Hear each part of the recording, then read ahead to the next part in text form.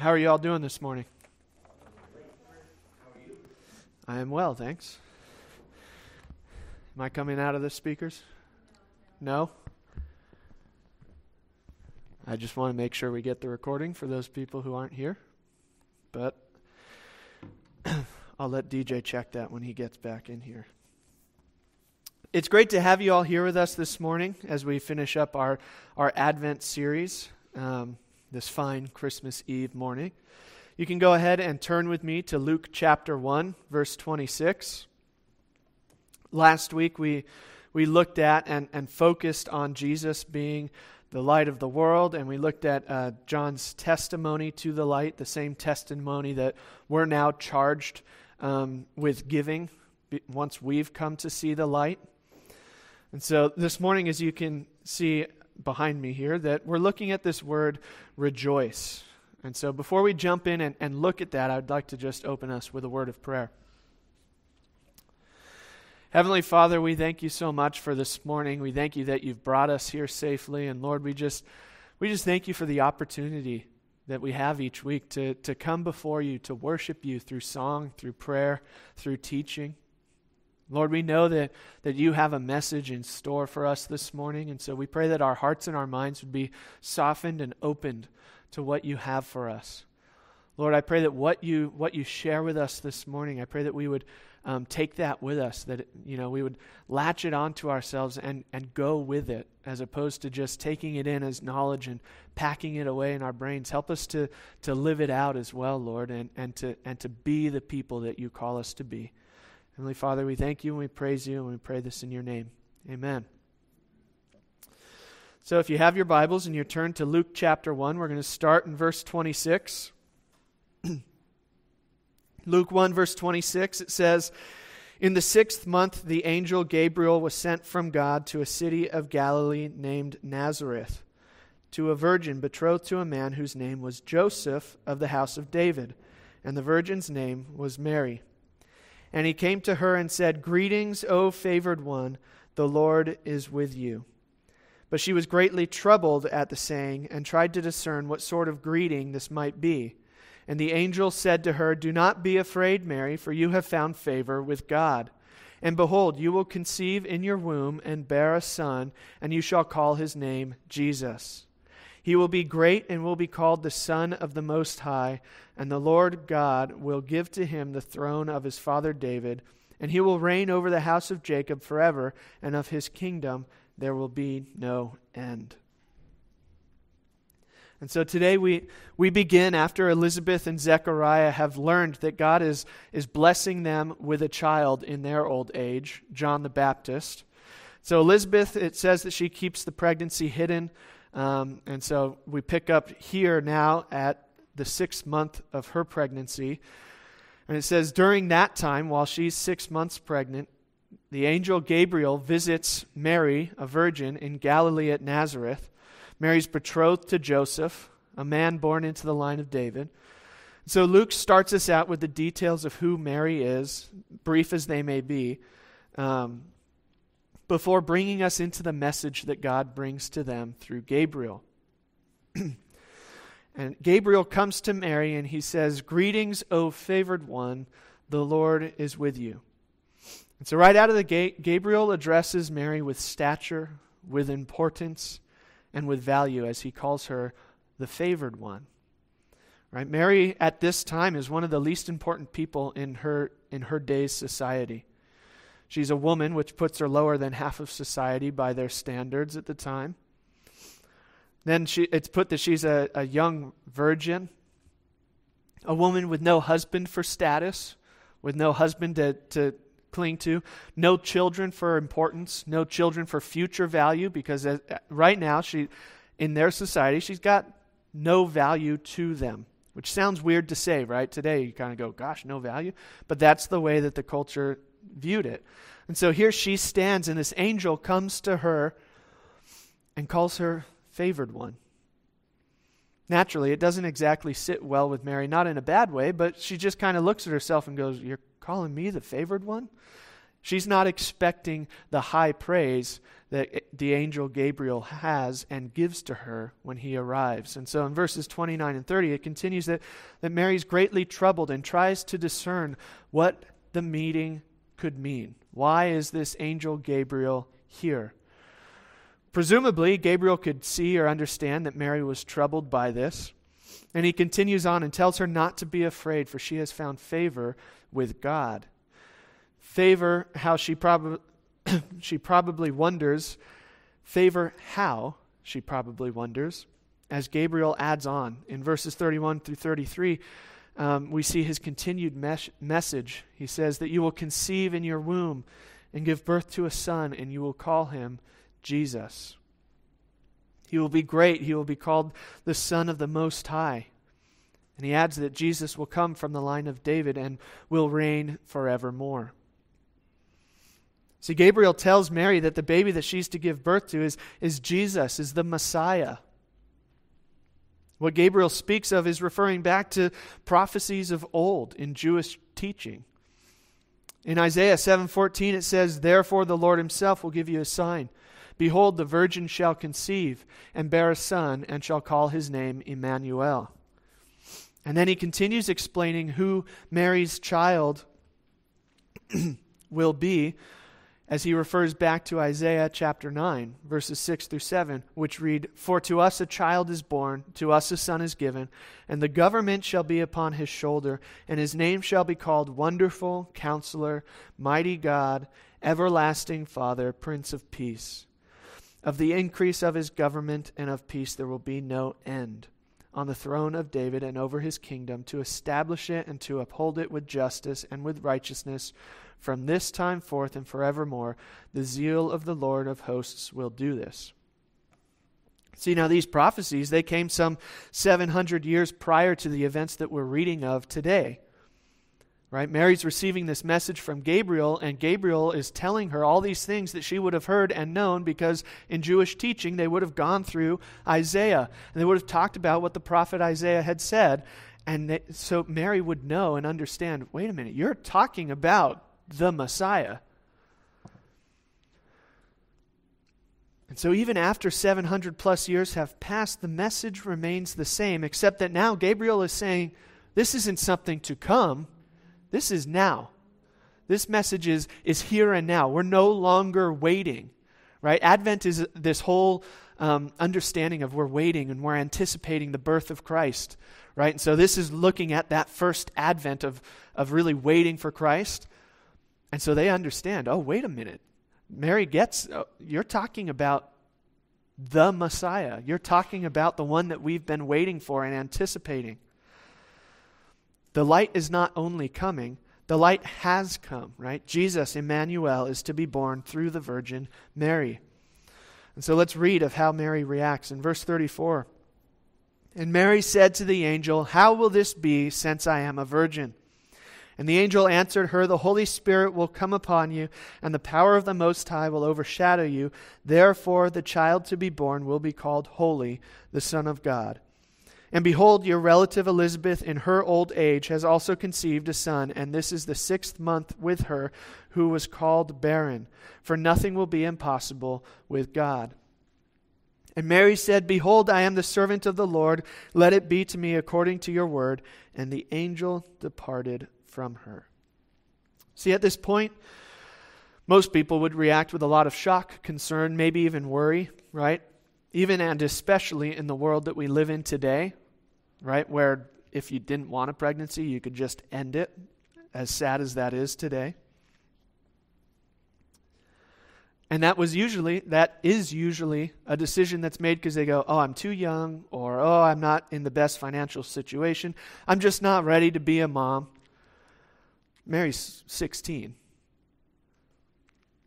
But look at her response to the calling of God. She looks at Gabriel and she asks, how? How is this going to be? She doesn't say, oh my gosh, I couldn't possibly be a mother. Why would you do this to me? Oh, please, Gabriel, don't allow that to be the case. She just says, how? She doesn't push back. She just wonders, okay, well, wait a minute. If this is the message that you have for me, Gabriel, how is this supposed to come about? How could I, a virgin, possibly carry the Son of God? Again, she could have said no. She could have argued, as I'd expect most 16-year-old girls to argue, that they're not ready for that. Right now, granted, in her time, it was more common to have children much younger, but nevertheless, she could have tried to argue against Gabriel's message. And that's certainly the type of response that we would hear today. But Mary doesn't focus in on that. Instead, she simply wonders, how is that supposed to be? And in response, Gabriel explains that Mary will become pregnant through the Holy Spirit, that God will put the child in her womb, confirming that her baby will in fact be the Christ, Emmanuel, the Son of God. He then adds that Mary's cousin Elizabeth is pregnant with John the Baptist, even though she is in her old age and has been considered barren her entire life, noting that nothing with God is impossible. When Mary challenges the plausibility of her pregnancy, and understandably so, she says, well, how's that supposed to be? I'm a virgin. Gabriel simply reminds Mary that this is God we're talking about here. Sure, by the world's standards, yes, it is impossible. There is no way that you could carry the Son of God if you're a virgin, except if you add in the supernatural, which is the power of God. Right? If you add in God to the equation, all bets are off. And so he adds, he challenges her questioning, not that she's questioning in a way, I don't want this, she's just simply saying, how? And he says, don't you know the God that we're talking about? He can do all things according to his will. There is nothing that God cannot do. And most strikingly, Mary then responds that she is the servant of the Lord, and so let it be according to his word, and Gabriel departs.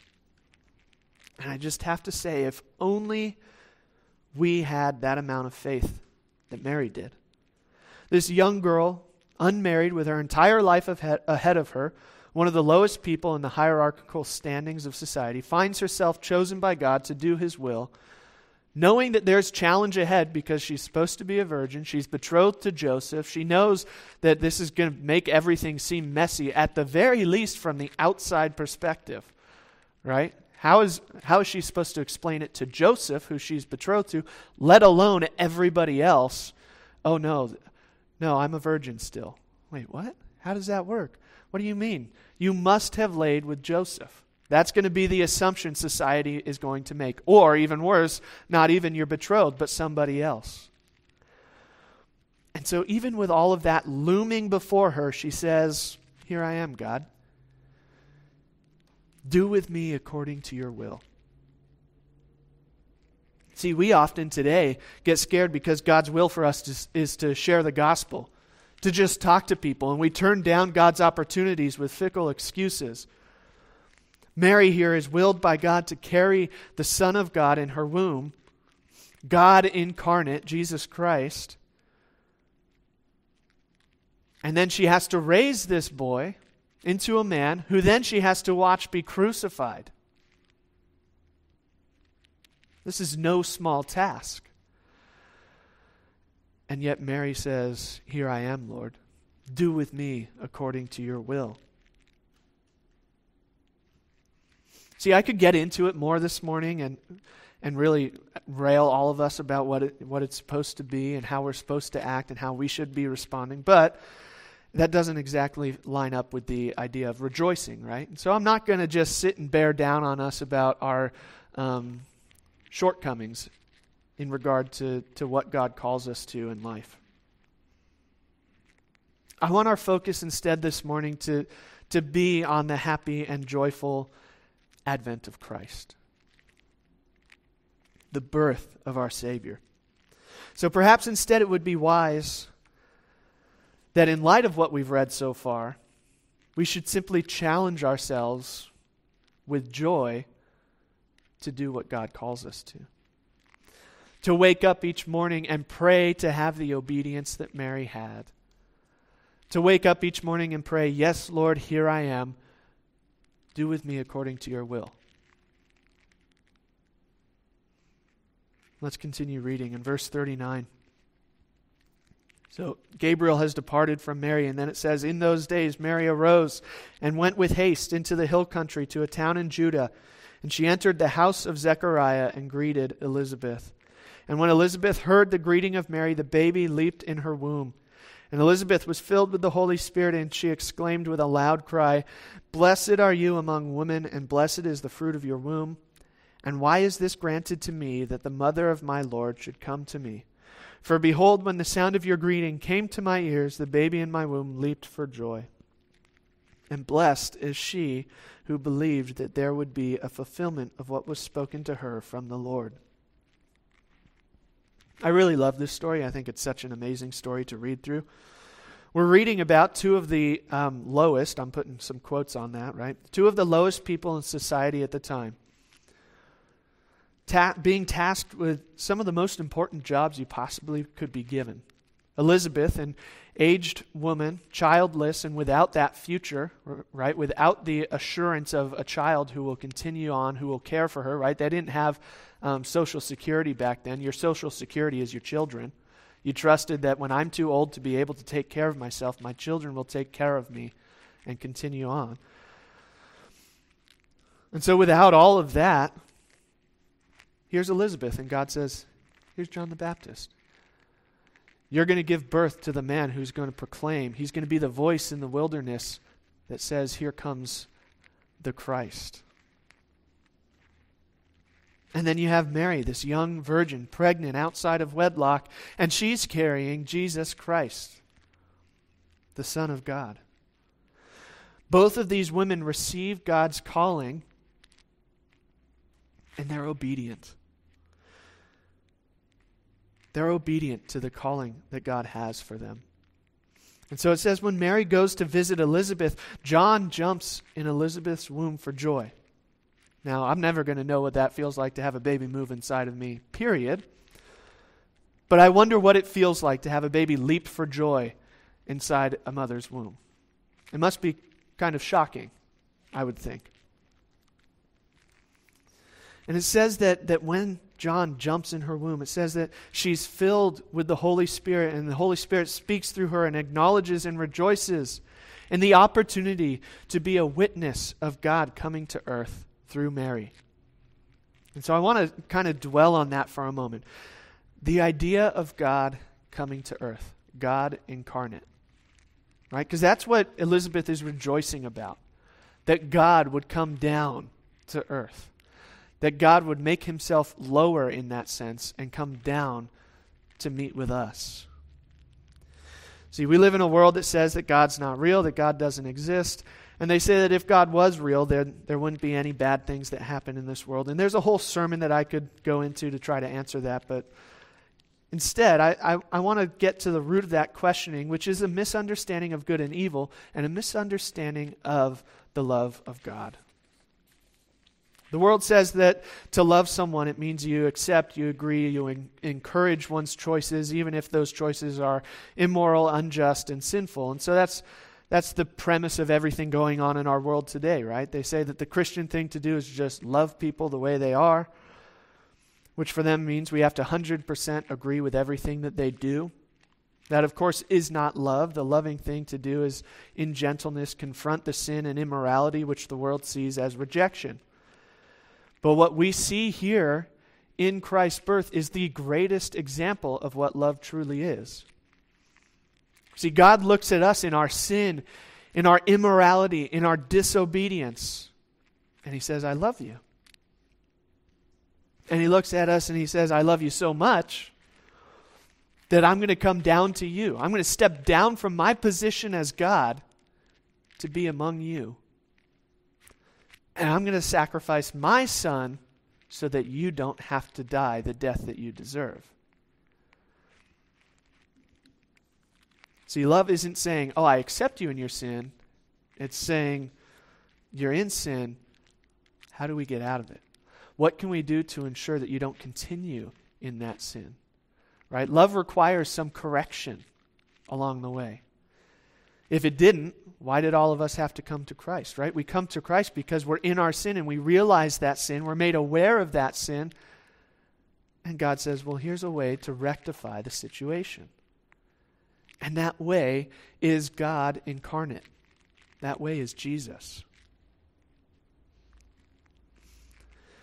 What's more is that not only does God come to us here on earth, but he comes to us in the most humble of ways. A humble baby, born of a virgin, in a stable in the town of Bethlehem. And God chooses two women of low status to bring this message. He could have had Jesus be born through a king, through somebody else, through someone of great status. Jesus could have just come on his own. But none of that would have allowed what God needed. God needed the perfect sacrifice. God needed Jesus to be fully God and fully man here on earth, to live a perfect life so that he would have the perfect sacrifice for us. And so seeing all of this, it actually should be a great encouragement to us. None of us in this room, no offense, is all that special compared to the person next to us, right? And I'm not saying that to try to be offensive to any of us, right? Is someone in here secretly famous that I don't know about? Some celebrity that walked through the doors this morning? I mean, we're all just each other. Now, we're all special to each other, right? We all love and care about each other. I'm not trying to say we're not. But we're very much like Mary and Elizabeth. There is nothing so special about us that says, well, of course, Evan. Oh, well, of course, Marvin. Oh, well, of course, Rick. Right? There's nothing so special in that manner. We're all just sinners who have come to know who Jesus is, accepted him as Lord and Savior, and now here we are every Sunday to worship God and give thanks.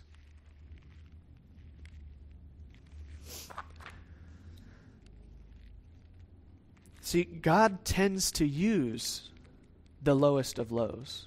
God tends to use the people that have the lower status.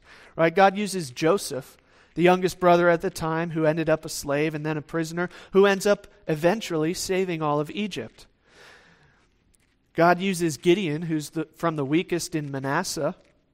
God uses Samson, a man who seems to fail more often than he succeeds. God uses Moses, the man with a stutter. That was good timing. The man with a stutter to set the Israelites free. God uses David, a young shepherd boy, to defeat Goliath. God uses Ruth with nothing but her name to her. See, I could go on and on about how God is not afraid to use the little people for big things. That extends to us as well. I don't know how big the things are that God has in store for each of us, but God has a plan for each of us, and there's things for us to do according to his will.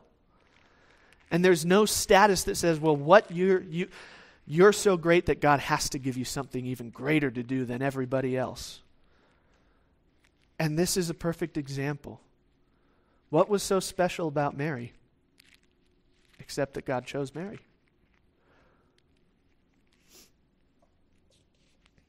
And so for that, we should respond with obedience like Mary. And we should respond and rejoice like Elizabeth at the opportunity to be a part of God's great plan, right? That's part of what Elizabeth is saying. Who am I that I would get to be here and stand and have a conversation with the Lord's mother? And as Gabriel said, nothing will be impossible with God. Elizabeth understands that. Mary understands that. We should understand that too. There is nothing that God cannot do. And so after Elizabeth speaks over Mary through the Holy Spirit, I love Mary's response because she's overwhelmed with joy and she breaks out in song. I want to read that now, verse 46. And Mary said, my soul magnifies the Lord, and my spirit rejoices in God my Savior. For he has looked on the humble estate of his servant. For behold, from now on all generations will call me blessed. For he who is mighty has done great things for me, and holy is his name. And his mercy is for those who fear him from generation to generation. He has shown strength with his arm. He has scattered the proud in the thoughts of their hearts. He has brought down the mighty from their thrones and exalted those of humble estate. He has filled the hungry with good things, and the rich he has sent away empty. He has helped his servant Israel in remembrance of his mercy, as he spoke to our fathers, to Abraham, and to his offspring forever. And Mary remained with her about 3 months and returned to her home. So she begins her song, and sorry, I didn't sing it all for you guys, but she begins her song saying that she magnifies the Lord and she rejoices in God her Savior. This is a declarative song that you might have noticed is in majority speaking in the past tense. These are things that Mary knows to be true, whether she is singing about things that have already happened or if she simply understands that these are things that will happen because she knows, as Gabriel said, nothing will be impossible with God. And so she's singing and she says, God's looked on the humble estate of his servant. He has done great things for me. He's shown strength with his arm and has scattered the proud. He's brought down the mighty. He exalts the humble. He has filled the hungry. He has sent the rich away empty. He has helped his servant Israel.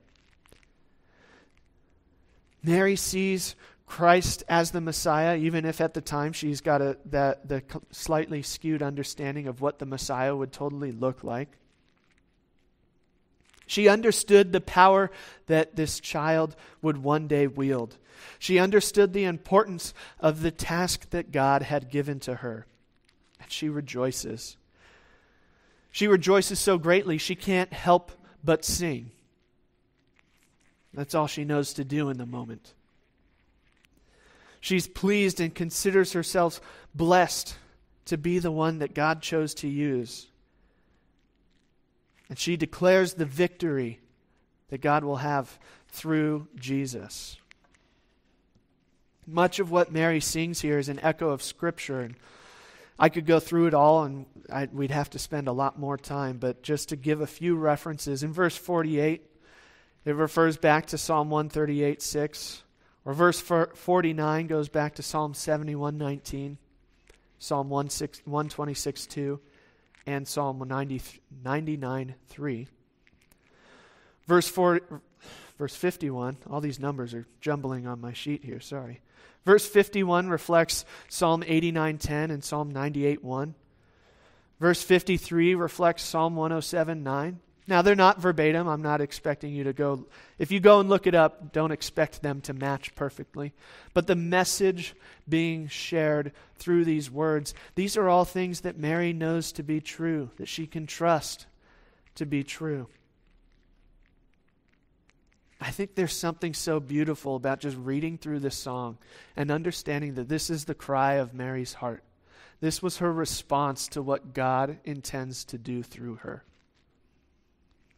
Mary, so moved by the works of God, bursts out in song, declaring his majesty, his glory, and his victory, proclaiming that God has done great things for her by blessing her to be the mother of Christ. And as we read something like this, we should ask ourselves, when God gives us something to do, does our soul magnify the Lord? Is my response to God's calling to praise God, to thank God for what's ahead? Mary certainly knew that there would be challenges with what God is asking of her. To raise a child, that alone is enough work, right? I mean, praise to all you moms out there. You guys do a fantastic job. Something I could never do. Mary knows the challenge ahead of her, and her response is to break out in song and praise God and to rejoice. And so we should be asking ourselves every time that God calls us to something, am I going to rejoice in this moment, or am I going to be downtrodden because God called me to share the gospel with that guy that just gets on my nerves? Or that person that I'm afraid if I share with them that I go to church every week and that they should come with me, they might not want to be my friend anymore. They might ostracize me and cast me away from their friendship. Are we allowing what we want to prevent us from rejoicing. We should be rejoicing. We should be glad. We should be grateful every time that God says, hey, you, I want you to do something for me. What an honor it should be to us to be called by God and to say, God wants me to do this for him. God finds me capable of doing what he needs done. God believes that I can do this with him. Praise God. That should be our response. See, Mary knows the challenges, and she says, I trust God to provide for me, to take care of me, to ensure that I can do what he has willed me to do. 1 Corinthians 16, verses 23 through 29, they say, sing to the Lord, all the earth. Tell of his salvation from day to day. Declare his glory among the nations, his marvelous works among all the peoples. For great is the Lord, and greatly to be praised, and he is to be feared above all gods. For all the gods of the people are worthless idols, but the Lord made the heavens. Splendor and majesty are before him. Strength and joy are in his place. Ascribe to the Lord, O families of the peoples. Ascribe to the Lord glory and strength. Ascribe to the Lord the glory due his name. Bring an offering and come before him. Worship the Lord in the splendor of holiness. See, in her song, Mary ascribes to the Lord glory and strength. She ascribes to the Lord the glory due his name. And she worships the Lord in the splendor of his holiness. Why should our souls magnify the Lord? The answer is pretty simple. Because he has done great things. Not only has he done great things for us, but he's just done great things, plain and simple. You know, a number of weeks ago, we had a sermon on gratitude, on having an attitude of gratitude. And the focus that morning was that when all else fails, regardless of what may be going on in our lives, no matter how good or bad our life may be going according to our understanding, we still have, at a bare minimum, a reason to be thankful, and that reason is God. God loves us so much that he came down to us not to condemn us, but to save us. And in response, there's two ways we can live. Either we can live for ourselves each day, waking up and pursuing the things of the world, or, and this is the better way, right? We could pursue holiness and righteousness such that we would give all the glory and honor to God. Such that we would wake up each morning and we would rejoice for the day that God has made. See, we're here to call everyone to grow together into the abundant life of Christ. If that's how we want to live, if that's what we want, we need to live each day for the glory of God. Not for the glory of heaven, not for the glory of ourselves, not for the glory of whatever we want, whatever the world wants, but for the glory of God. See, I think the world would be a different place if every Christian woke up every morning and said, what am I doing today to further the glory of God, to further God's kingdom? What am I going to do today that will bring all glory to God? And to do it with rejoicing, with gladness, with appreciation, just for the opportunity to be used by God. See, we should be waking up each day with our souls magnifying the Lord because he and he alone has done great things for us. And so let us rejoice with gladness and praise God for what he has done and continues to do for us each and every day. Amen? Let's pray. Heavenly Father, we thank you so much for this morning. We thank you that you have done great things. Not only for us, but Lord, the great things we read of in Scripture. Lord, we're so thankful that you've given us your word to reveal to us so much about you, to reveal to us your great plan to bring salvation to the world through Christ. Father, we can't thank you enough for that. We rejoice in that. In the fact that you love the world so much. You love each and every one of us so much that you sent Jesus into this world to bring salvation. Heavenly Father, we pray that as we go today, that we would rejoice, that our souls would magnify you. Because, Father, you have done great things. Lord, we thank you and we pray this in your name. Amen.